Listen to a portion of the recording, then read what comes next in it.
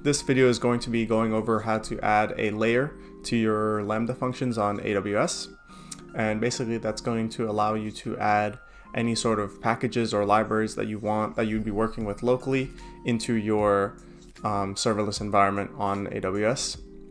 This tutorial will be going over specifically for Node packages and libraries. I'll have another video going over doing it for Python, but this will just be for Node.js. So the first thing you need to do is open up an empty directory in your file explorer. So I've got this folder called AWS layers. And you need a folder inside that called Node.js. Click into Node.js, and then you want a folder called Node modules. And once you've made Node modules inside of Node.js, click into Node modules. It should be empty just like this, and then go to whatever editor that you're using. So say I'm using Visual Studio Code. And what you want to do is you want to go into the Node modules folder and open it up in the editor. Once you've got it in the editor, I'm going to open up a terminal. And then inside the terminal, now that make sure you're in the Node modules directory, I'm going to install the packages just like I would working with it locally. So let's say I do npm install, and then we'll do Axios as an example. Let it finish its install and you should see them fill up here. You can go back to the file explorer just to make sure that it's filled up. Once you finish this, go back to the original directory that you created right here, and you're going to want to zip this Node.js folder. So right here, and I'm going to zip it just like that. Once you have Node.js zipped, make sure it's not anything inside of it. Make sure it's not Node modules. It needs to be Node.js that is zipped. Once you have that, you're ready to go over to AWS. And then over on the left here, inside the Lambda dashboard, click on the Layers tab. We're going to click Create Layer, and then this one just has Axios, so I'll call it that. And then click Upload a zip file. Go to the zipped Node.js file,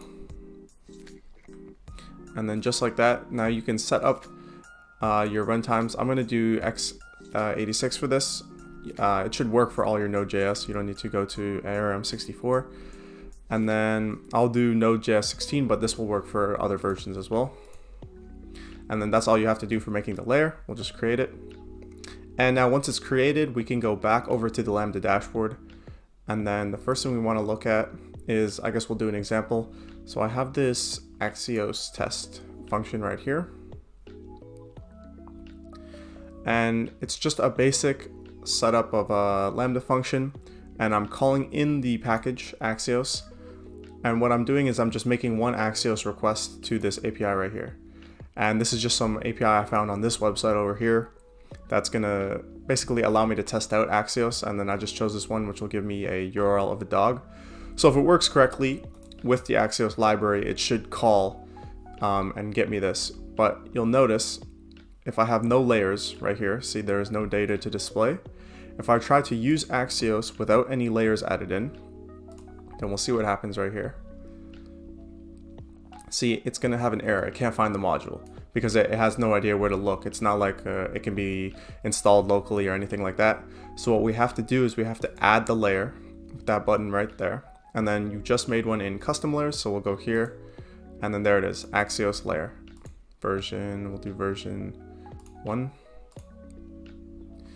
So now that it's added in, we go down to here, we should see Axios layer added in. And now the serverless environment has the package to work with. So now if we test it, exact same function, we get a URL right here. And let's just make sure it worked. And boom. So we can see that it worked. We got the image of the dog. So that's how you can basically get packages or libraries from Node.js that you'd be working with locally and put them into your serverless environment.